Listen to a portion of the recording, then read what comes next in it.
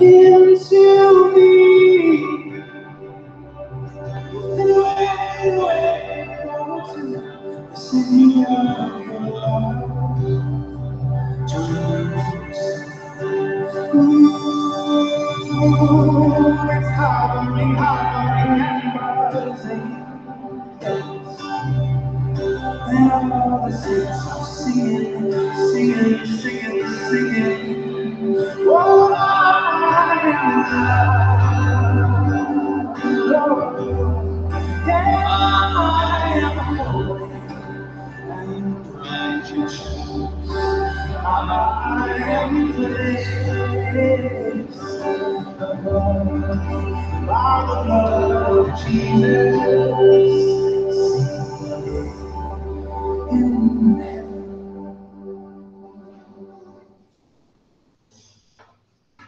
Good morning. Let's bless the Lord this morning. You're going to just put your hands up. Let's bless the Lord. Father, we thank you for your goodness to us today. We bless you today. We just say, Abba, we belong to you. We love you. We are loved. We know we're loved. We know we are holy because you've made us holy. We're righteous because you've made us righteous. We thank you that you've placed us at your right hand in heavenly places in Jesus Christ. And Lord, that's where we live. Thank you for the awareness of it. We live in it. We walk in it.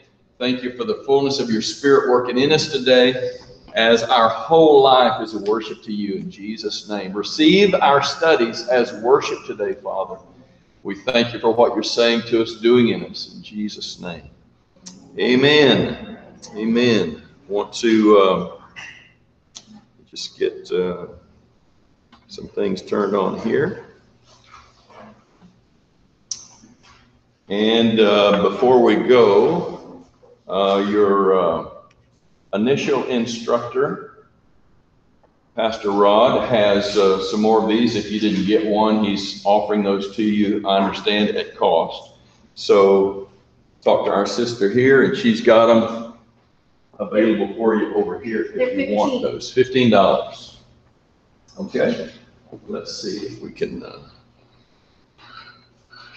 share this.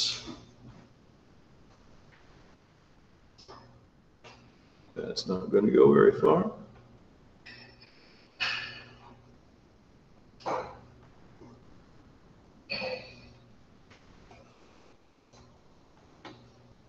Get on the right one now. All right. All right. Well, we're going to have to move now. Everybody have a good weekend. I feel like, you know, I feel like we don't know each other yet, first of all. I feel like we need to have breakfast. So one of these days, maybe next Tuesday, you got yours. Can you pray over that and multiply that? Passing that out. I was teaching a class at King's University probably 6-7 years ago, and there was a night class, and there was one couple. They weren't married yet. They eventually got married. But they would always come in 5-10 minutes late, and they always had a bag of Whataburger full of, you know, hamburgers and French fries, but just for them. That's mean. That's mean. We could say it's rude, but it's just downright mean, right? I mean, mainly because it was still hot and you just smell it. Oh my gosh. Nobody could concentrate, especially me. This has been an incredible weekend for me.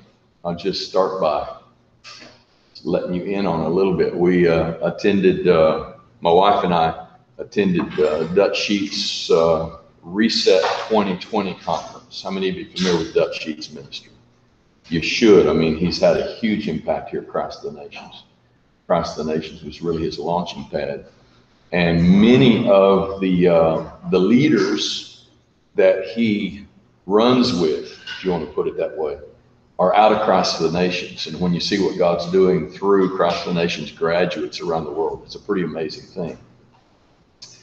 This is my first semester to teach at Christ of the Nations, other than a couple of lectures in the pastoral ministry school.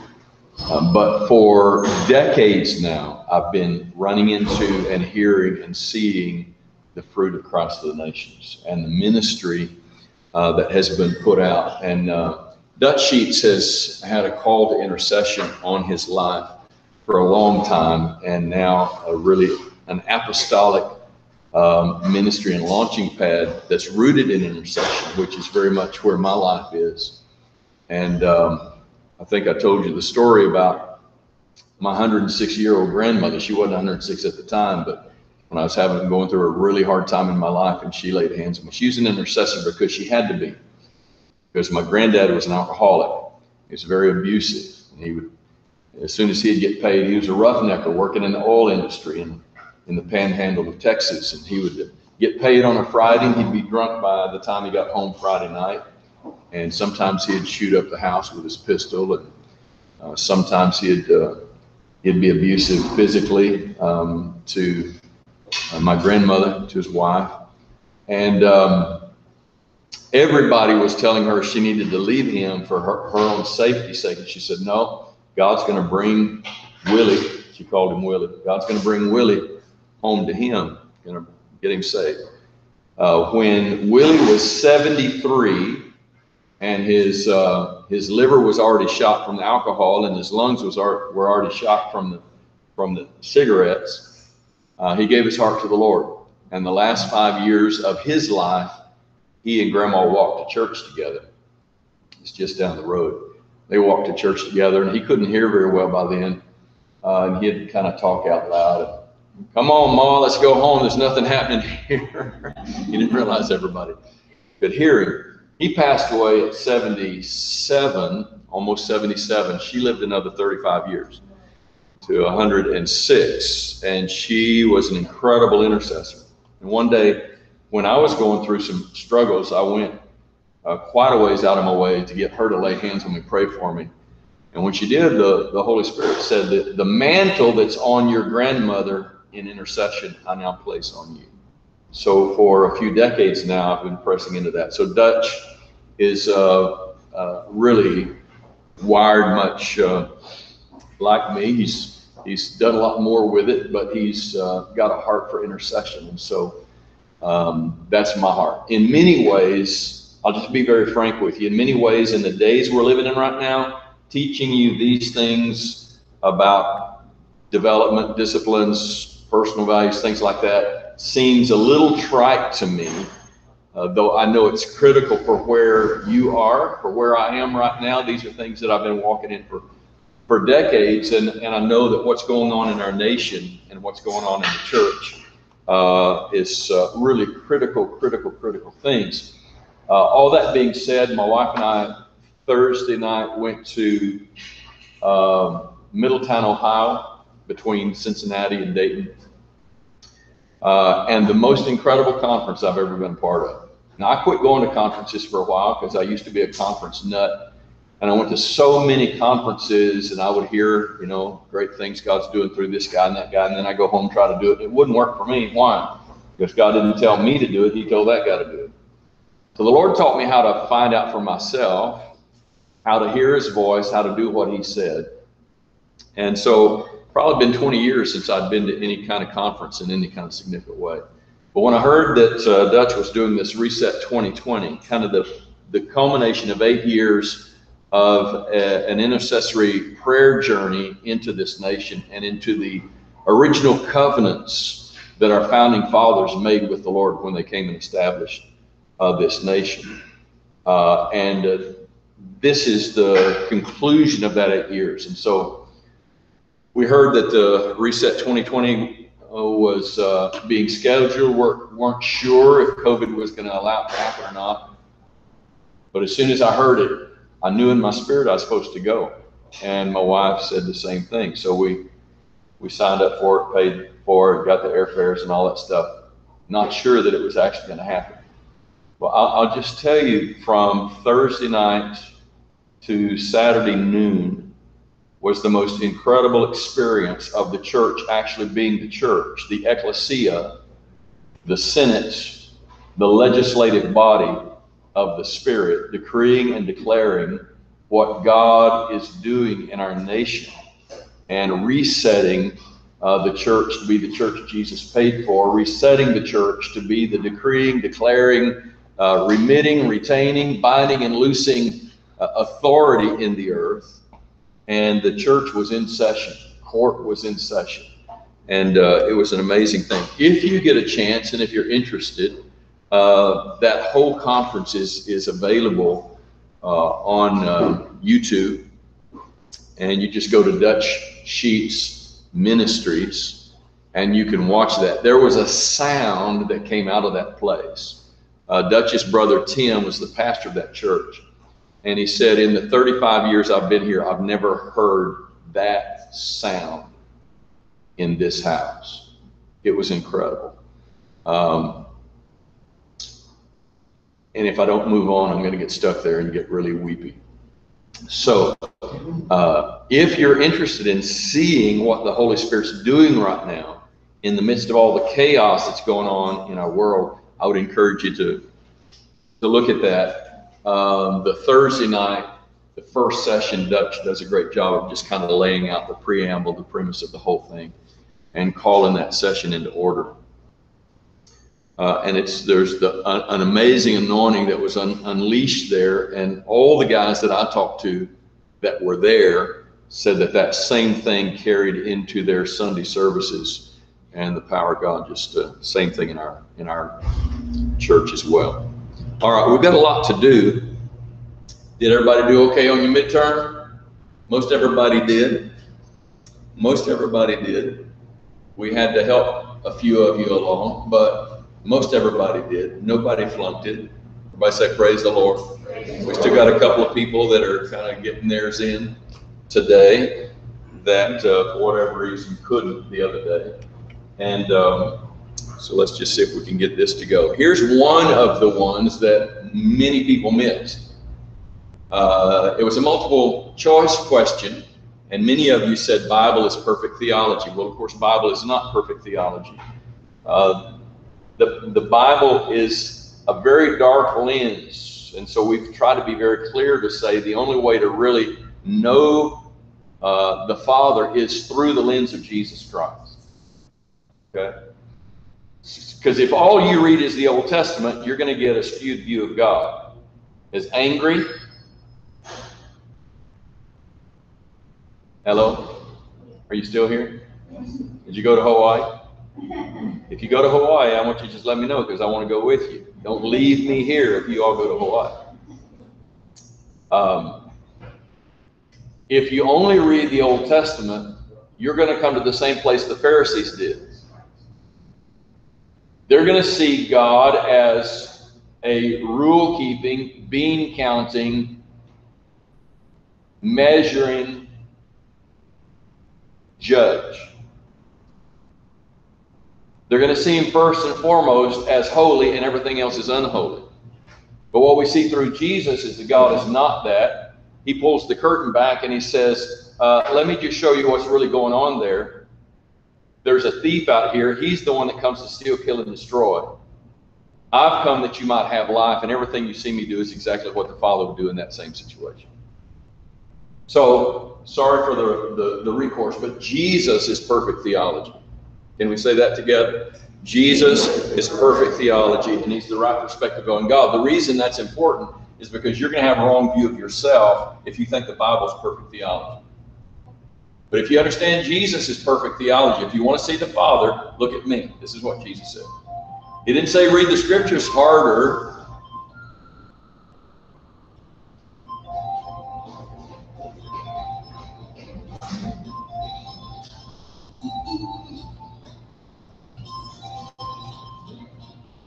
Thank you. He didn't say read the scriptures more.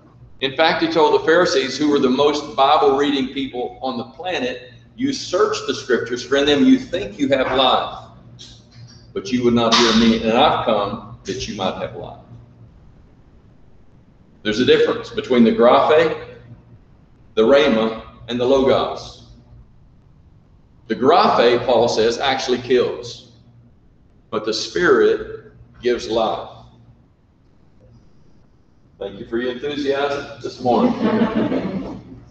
So God is relational by nature. This is the The other thing that was missed, some of you, not all of you, some of you just nailed this thing, I think.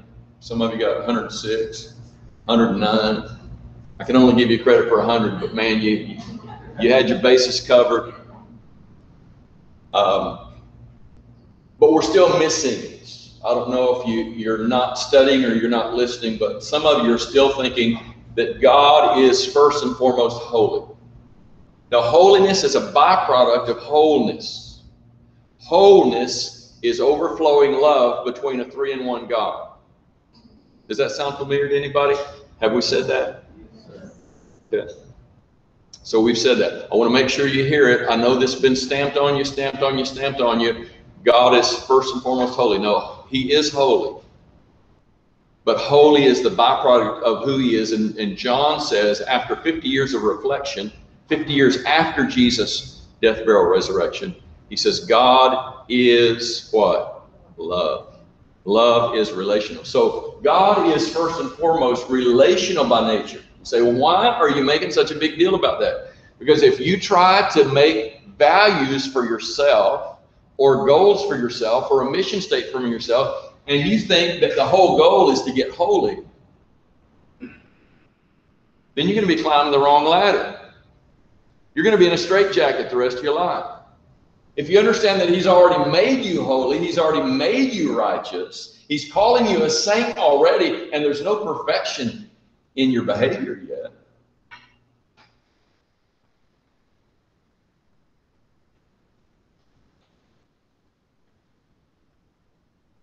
This is school, but you can say, yes, got it, praise the Lord, amen, go, you're doing good, okay? The quietness worries me, okay? And this was missed. I'm just going through 3, that's all, we're not gonna go through the whole thing. But just to try to go back and cover some bases, some of you that didn't get some very important pieces. The definition of the Trinity is important, it's a community. If you see God as one single monad up there, he's always going to be distant. There's always going to be a big moat around his castle and a big fence around his compound, and it's going to be hard for you to get in. And you're always going to be asking God to prove to you that he's near. But when you understand that he's a community of Father, Son, Holy Spirit, and he sent the Holy Spirit to live in you, so you'd never have to question again if he's close or not. Okay. So those things are important. They're important for us to lay a solid foundation for where we're going these next 6 weeks. We don't have very long to be together now. So we're really going to be tracking. And here's the way we're going to track. Today and Thursday, we're going to talk about discerning personal mission, thinking tendencies, feedback. So we're asking you to think through the assessments that you've taken, whether you did the SWOT analysis or the DISC, the spiritual gifts assessment that I uploaded for you. You're going to need that input to see the fingerprint of God upon your life, how he wired you. You understand that's what assessments are about? They're to help you see how he wired you so that you can understand he's not going to give you a calling that cross or short circuits the way he wired you. He's not going to give you a love to work with mechanics and then put you in some kind of situation where you never get a chance to do that, teaching an art class or something. What he wired you to do is what you're going to have joy and passion in doing. And that's what we want to get to. Then we'll talk about leadership, core identity, mission and vision statements, personal development patterns. And yes, we're going to get to all of that in 6 weeks. There will be, please hear this now, there will be some things that I'll have to upload, especially for those of you online. And since you're not here to receive the handouts, you're going to have to go to course documents. I understand some of you haven't been used to going to course documents, but course announcements and course documents become very important for us from here on out because of the things I'm going to be putting in your hands. All right, so let's go back to this. The circle overlap is about wholeness.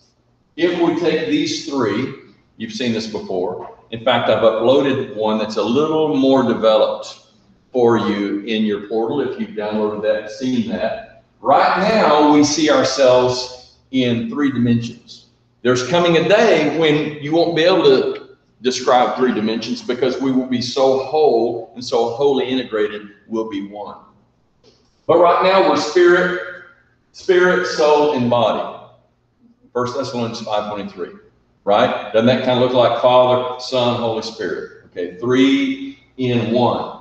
But here's the way we want to look at it for the next few weeks. Spirit, we're going to look at it through your spiritual gifts.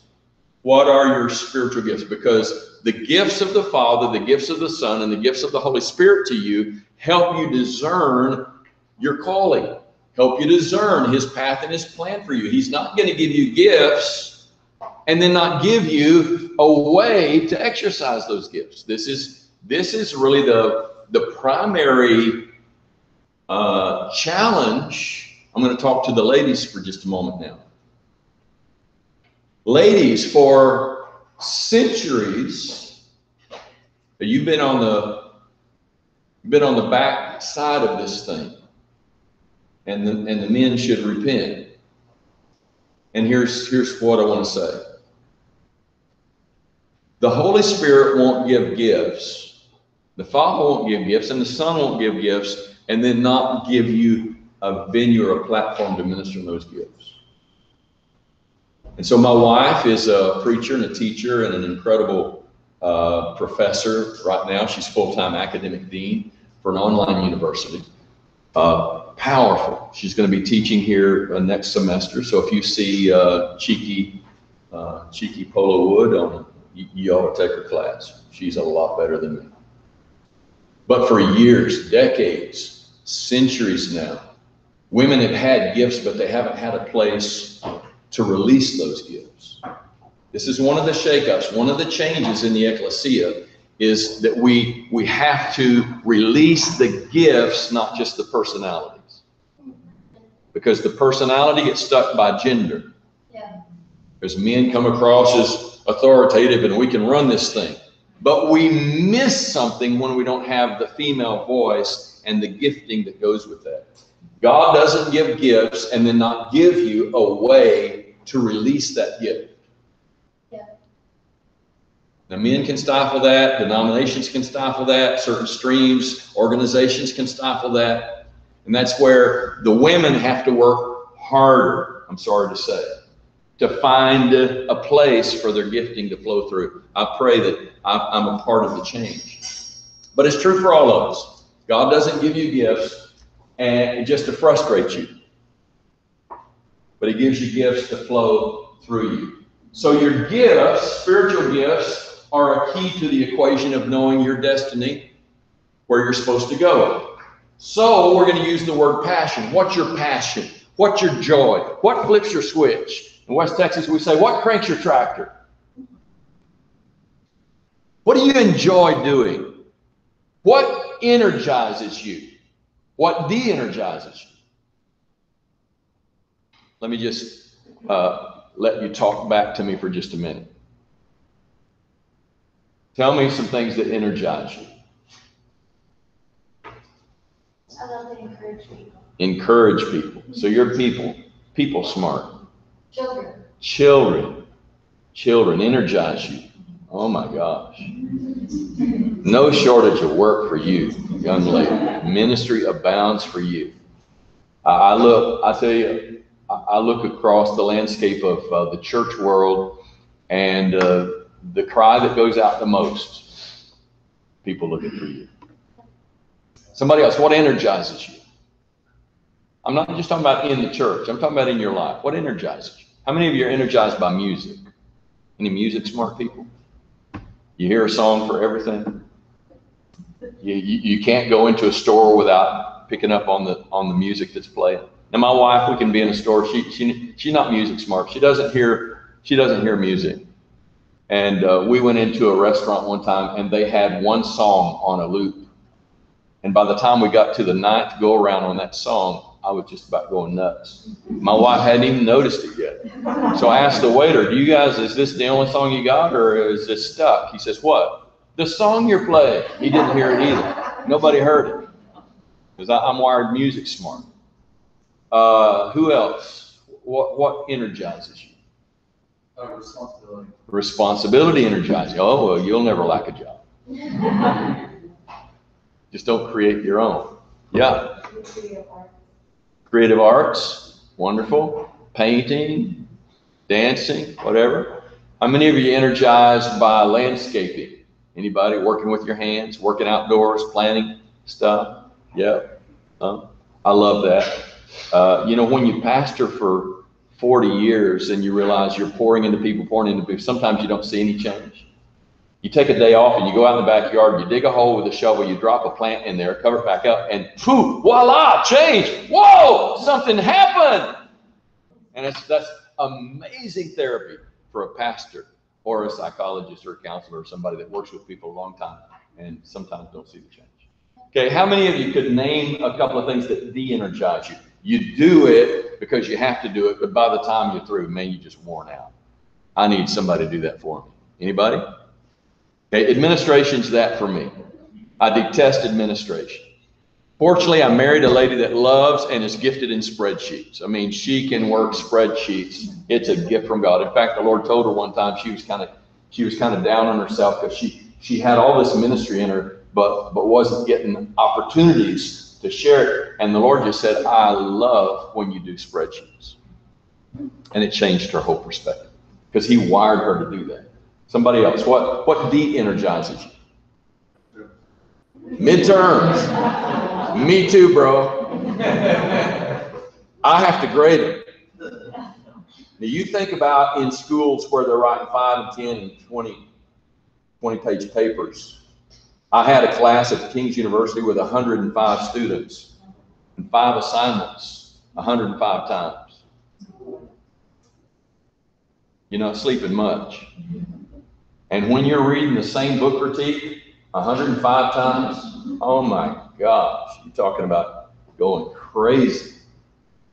So I paid an assistant more than I was paid to teach the class to help me with the administration. It was driving me nuts. So there are things in our soul, mind, will, and emotions that energize us because God wired us to love those things. And sometimes they don't fit in our little world, and people will slander or criticize or make fun of us because I like to do interior decorating. I don't know why, I just like to do it. My wife doesn't do it, I do it. I do the interior decorating, I do the landscaping in our house, I like to paint. And so she says, go for it. And one of the things that makes for a great marriage, by the way, is when you learn to assign by gifting, not by gender. Now, if my wife thought that because she's the woman, she has to do the decorating, then we would both be frustrated because she would be no good at it and I wouldn't be able to do it, right? So when you need brain surgery, are you just looking for a Holy Ghost tongue-talking family practitioner, or do you want the best brain surgeon you can find? You want the best brain surgeon you can find. You want somebody with the gifts that are good at what they do. And unfortunately, we've gotten it so convoluted in the church that we thought it was all about personality. We thought it was about who could move the people, who could attract the most folks, all that kind of thing. And so we've got people sitting in the church pew that are called to be pastoring, but they've never been allowed to grow in that. And so all they can do is criticize. Let me just give you a little pastoral experience. I've learned and I've proven my theory that the people sitting in the pew in my churches that were the most critical were people that had a call to ministry, but they never said yes to the call. So they had eyes to see through a leadership lens, but they were stuck on the pew. One guy that I'm thinking of was a pharmaceutical rep. So he's traveling the world selling his pharma drugs, but he's called a pastor. And so he's got eyes to see things that aren't going right in the church, and he's just critical all the time. And finally, it dawned on me what was going on, and I said, hey, dude, I got a good word for you. He says, what's that? After another criticism. I think you were called to the ministry when you were young and you never said yes. His head dropped just like that. I mean, it's like a prophetic word. Boom.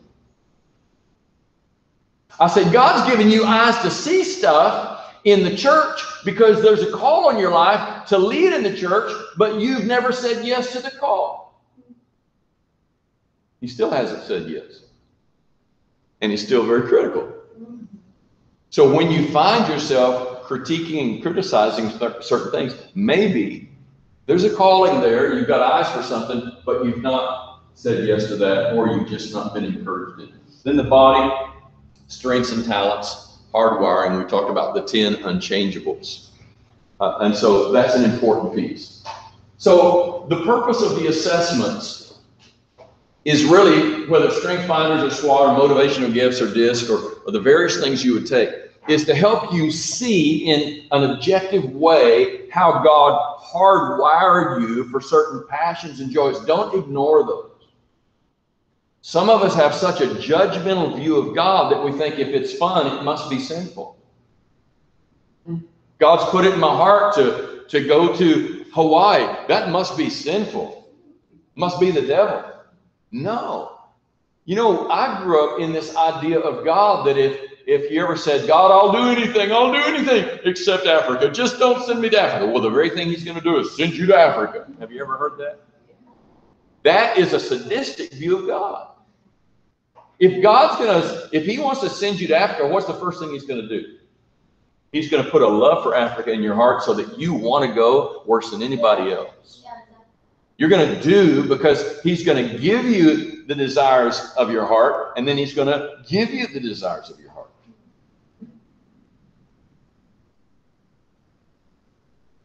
So a few years ago, there were some teachers in a university, and they were looking at their freshman class and realizing that most of the freshman class was reading at a 90 word per minute level. Underscore that. 90 word per minute level. And they knew that for these folks to excel at the university level, they're going to have to read better. They were 90 words per minute with 80% comprehension. At the same time, there was a small group within that freshman class that were reading at 350 words a minute and at 80% comprehension.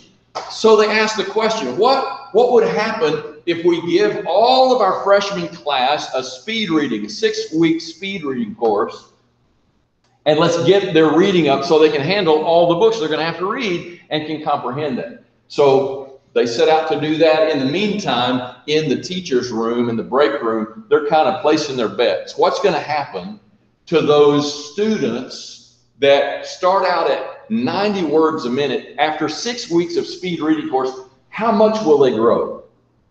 How much faster will they be able to read? And what will happen to the comprehension? Well, most of the teachers thought, well, they've got so much expansion that can happen. Most of them are going to probably double their speed reading capacity. So, well, okay, if they double, what about those that are already reading 350? Well, I mean, they're already in the fast lane. They're already tracking. So the general consensus among the teachers was that the fast readers already probably wouldn't excel that much faster because they're already kind of maxed out. In fact, some thought that some of the 350 readers would actually decline because they would spend so much focus on it that it would confuse them. They would have to read a different way than they're used to reading. So what would happen? So you tell me, 6 weeks later, those students that were reading 90 words per minute, 80% comprehension, what do you think their increase was? Anybody want to guess? Just a guess. Double. Okay, double. That'd be 180, right? 180 words a minute. Okay, what do you think? You can't see it here on my screen, but below that is, what do you think happened to the 350 words a minute group? Where do you think they went? Increase? A little? A lot? Okay, somebody give me a number. How many words a minute do you think the 350 group went to? 600, okay? Take that one, 600. Here's what happened. After 6 weeks speed reading, the 90 words a minute group went up to 140 words a minute, maintaining 80% comprehension. It was a 60% increase. 60%. What do you think happened to the big one? The 350 word per minute group went to 2,900 words per minute. What do we learn from it? Well, they're really smart. Know what? The reason they were reading at 350 already is because they had a hard wiring, a proclivity for input information. My wife is wired this way. She has to be having input all the time. We're driving down the road. As soon as we get in the car, she flips open her phone and she starts looking stuff up. I wonder how much that house is. Oh, she goes to Zillow, looks that up. I wonder what that, oh, where's this thing going? And at the same time, she's got the sat nav going, you know, and she's giving me directions. We've already pulled up into the parking lot of the place that we're going to, and she's still giving me directions. Why? She won't look up. She's just right there. She's all input. And it's marvelous most of the time. These people that were doing 350 were already wired for that kind of input. So when they got more specific training, they just went off the charts. The ones that were reading at 90 with no training, but really had no proclivity for it, they almost doubled, 60% increase. What are we going to learn from this? It's very important that we understand it, because this is where we're going. If you work on your strengths, you're going to see exponential transformation in your life. If you spend all of your energies working on your weaknesses, you're going to wear yourself out over a little bit of increase. This is why understanding how God's wired you is so important. Because if you're trying to be somebody else because they're wired totally different from you, guess what? You're going to work and work and work and work. You'll never be as good as they can be in their sleep. And you'll feel worse about yourself. You'll de-energize yourself. You'll be calling yourself names and you won't want to get out of bed in the morning. Okay, somebody feed back to me what I've just said. If you work on your strengths, you'll have exponential increase in the encouragement. If you work on your weaknesses, You'll get depressed. you're going to de-energize yourself. You will be able to increase potential. I have to work at administration. I can't just not do administration. But I have to get here way early to set up this laptop and that, all these kind of bits and pieces. Takes me longer. Why? I'm not really wired for it. I don't really enjoy it. Now my sons love it. They set up record studios, recording studios, all kinds of, they just run it all day long. What do we have to do? We have to discover our God-given strengths and play to those strengths. Now this is totally opposite of what you're going to hear from a lot of secular teaching. But you need to hear it. Why does secular teaching not observe strengths and weaknesses? Because a lot of it is built on an atheistic psychological foundation. And if you don't observe that God wires us, every one of us different, but he wires us with certain proclivities, and if we don't honor those God-given gifts, we're always warring against the very thing God made us to be. Go with the flow, man. Yeah, I heard that. Just go on. Okay, that's it. Very encouraging. If you want to know how to de-energize a teacher, just yawn or fall asleep while he's teaching. Okay, 4 assumptions we're going to work with, and one of them is not on the screen, and so you'll have to write it down. 4 assumptions. Number 1, we are made in the image of a relational friend with God, thus we flourish in whole and healthy relationships. That's got to be a base assumption. When you're taking these assessments, it's not an individualistic, I did it my way. I'm going to go find out what God wired me, and I'm just going to go do it, and everybody else can just go wherever. No, God wired you to need others. Why do you give you certain strengths and not all the strengths?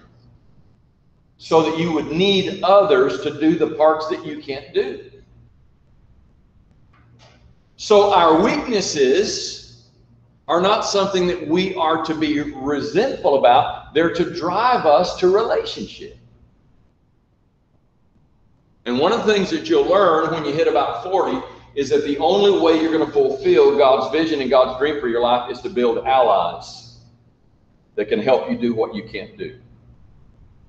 The sooner you get that one figured out, that you're going to need to build a team to fulfill what God calls you to do. You may be leading that team, or you may just be on that team, but you're going to need to be a part of a team to fulfill what God calls. The sooner you're going to get there. Secondly, that Christ is building his church, and he's put into each local church the people that carry the strength needed to fulfill that church mission vision. We have what we need to have. We just have to see it positioned. So as a pastor, I believe this. I believe that when I look at a congregation, as that congregation is healthy and grows, then God's going to bring into that congregation the gifts and the talents and the resources we need to fulfill whatever mission or vision the Lord gives us. Now, there may be a few things that we have to resource out, hire somebody from the outside to do it. But by and large, as a pastor, what am I looking for? The same way I would look into myself for my own strengths versus weaknesses to know God's call in my life. I look into the resources of the people in the church to help me understand and identify God's calling upon my local church. If God's calling me to win the world as an evangelistic outreach center, so to speak, and there are no evangelists in my church, there's a problem.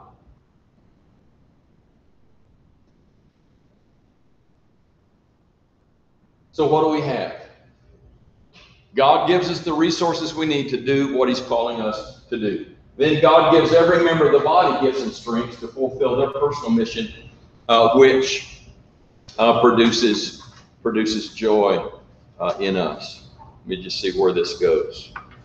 Okay. And then fourthly, please write this down. He is speaking to us and through us in the process. Matthew 4:4. He's always speaking to us. So the good news is, you say, well, I don't feel like I've got any gifts. Well, he's speaking.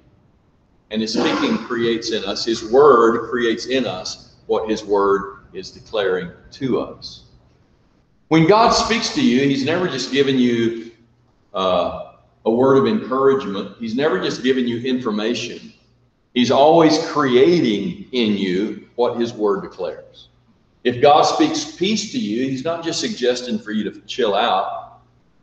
He's actually depositing peace in you that was not there before. So we've seen the 10 unchangeables. We're not going to go through that again, but I want you to pay attention to them. I trust that over the weekend you did what we asked you to do, just had a little conversation with God about these things. Is there anything here that I'm resentful about? Is there anything that I feel rejection over in any of these areas? Anything that I really haven't thought of this way, but I'm a little ticked off at you because when you were passing out, we say passing out looks, you overlook me, or when you're passing out brains, you overlook me. Those are the little areas where Satan comes in and trips us up. And he either gets you working on your weakness to the exclusion of your strengths, or he just gets you mad at God so you can't receive more of what God has for you. How many of you know how to magnetize a ruler? You take a metal ruler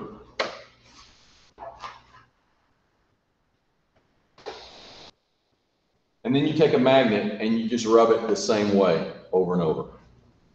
If I take a metal ruler and I just, with a magnet, rub it the same way over and over, what do? I transfer the magnetism into that metal by the direction of the force. This is what God's doing through your strength. This is what God's doing with your passion. He's wanting you to see that all of these point the same direction. If I was a little more artistic with this, I would have had a little target over here, and I'd have had the arrows all going to that target. But all of your gifts, your passions, your talents, your spiritual gifts will all point to a target. That target is the mission of your life. And I know I'm repeating myself, but I'm doing it for a reason. Number one, because I've been delivered from the fear of repetition. Number two, because I know you need to hear it again. I want to underscore this. If you don't understand the gifts and talents and the wiring that God's put into you, you're going to wish you were somebody else. And you're going to be sidetracked. You're going to be tacking back and forth. You're going to go to this conference because you want to be like that guy. Then you're going to go because you want to be like that guy. Then you want to learn how to preach like that guy. You want to learn how to lead worship by that guy. And you're all over the place. But when you can see how God has wired you, and then he begins to speak to you, life and direction, then you can be you, and you'll sound like you.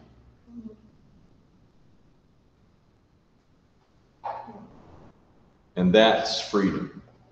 A lot of us are running around singing and saying we're free, but we're still trying to be like Jimmy over here. I wish I could be like her. I wish I had her platform. I wish I could sing like that. No, you be you. You get in the quiet place and you hear the Father's voice, and what he'll do is he'll start speaking to you about the things that he's put in you already.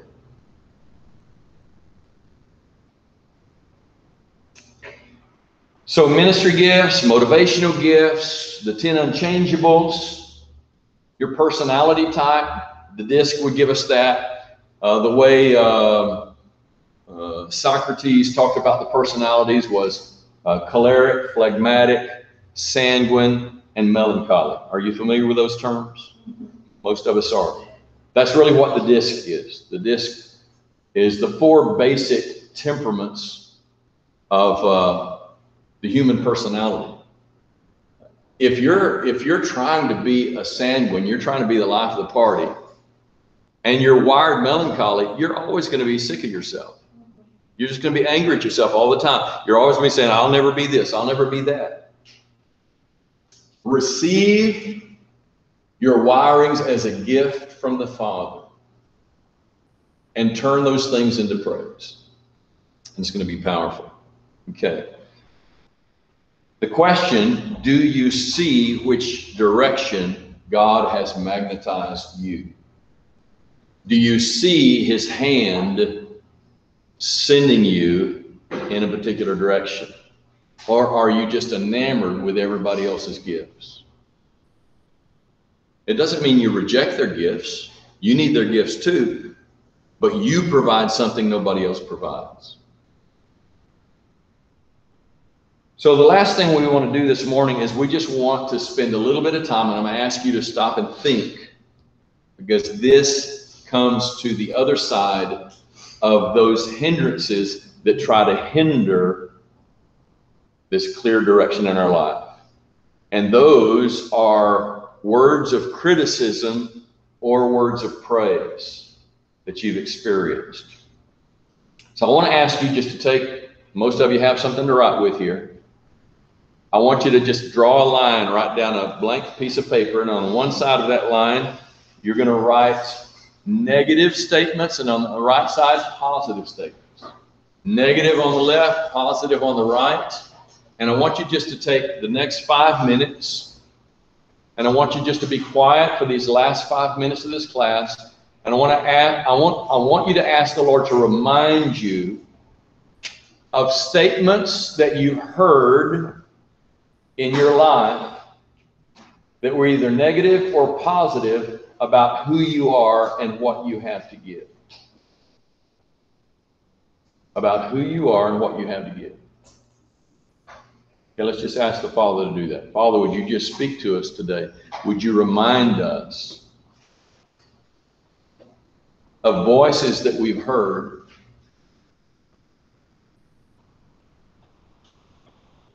that either rejected who we are, compelled us to try to be something else, or those that affirmed who we are? Would you remind us of those? Just write those down if you would for the next 3 or 4 minutes.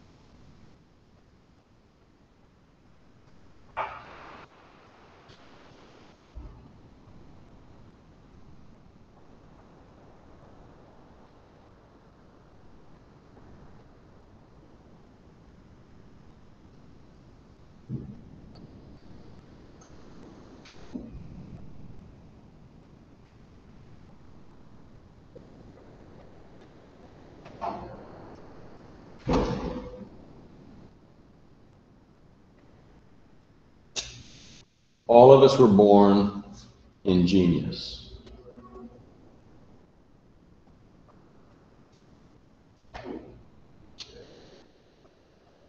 John Gardner's Harvard research said that 99.9% of all children 0 to 2 years old test in genius levels of multiple intelligences.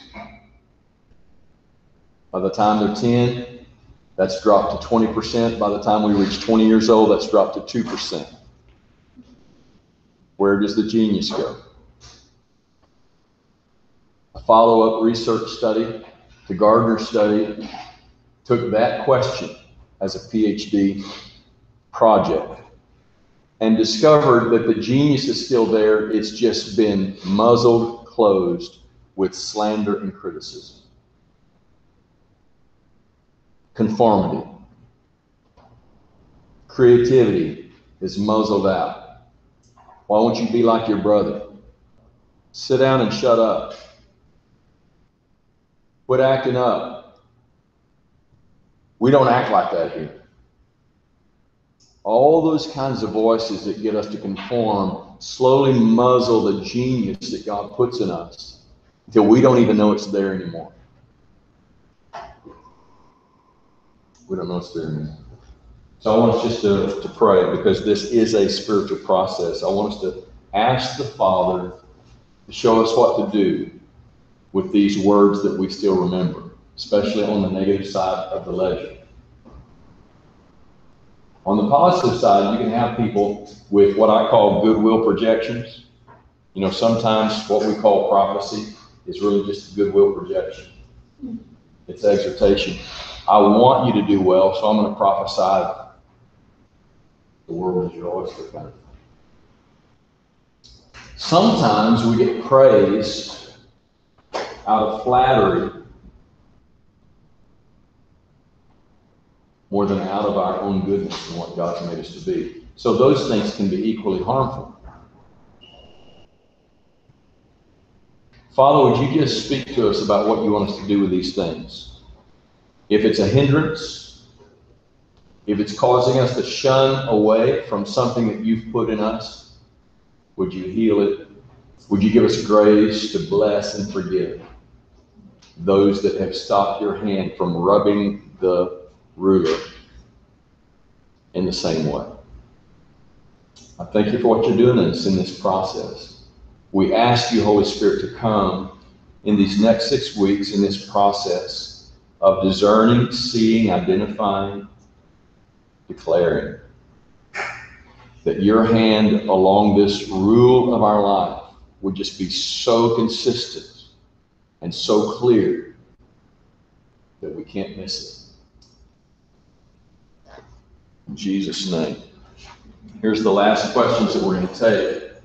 And I'll upload this to your student portal in course documents. So you can look at these. Are you finding ways to express your strengths and give yourself away? This is one of the things the Lord said to me in my 30s. He said, Kerry, know who you are and what you have to give. Believe in who you are and what you have to give. And then give who you are and what you have to give to those who will receive who you are and what you have to give. That brought great freedom to me. Realize not everybody's going to receive it, and I don't have to expect everybody to receive it. But I do have to believe in it, know what it is, and give it away. Are you giving it away? Are you doing some things because that's all you know to do? Or are you really identifying what God's wired you to be and investing in your strengths? Are you doing some things because there's no one else to do it? Well, sometimes you have to do that for a season. But it'll kill you if it's not in your strength, in your sweet spot. Are you doing things that you don't feel you have interest, gifting, or calling for? How many of you say class? Anybody say class? I'm in class right now. I don't feel like I was there. I hated school. So yes, God has a sense of humor. Hated school. Some of these things we have to have, but we need to know what our calling is. Does your current assignment stir your vision, your passion, your gifting, and your joy? What do you have joy about doing? Okay? I want you to take those questions and let that begin to ruminate in you. You begin to write those things out, because your final personal mission statement and your final reflection paper is going to be a lot about how you process those questions right there. Okay? Any thoughts? Words? Exhortation? Tongue? Interpretation of tongue? Song, hymn, spiritual song? No? Okay. Blessings on you. Have a great one. I can't hear you, sorry.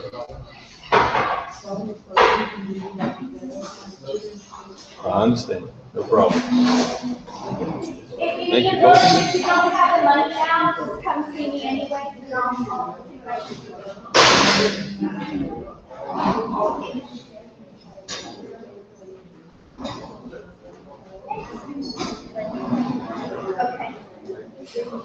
Yeah. Somebody came in really late. Stop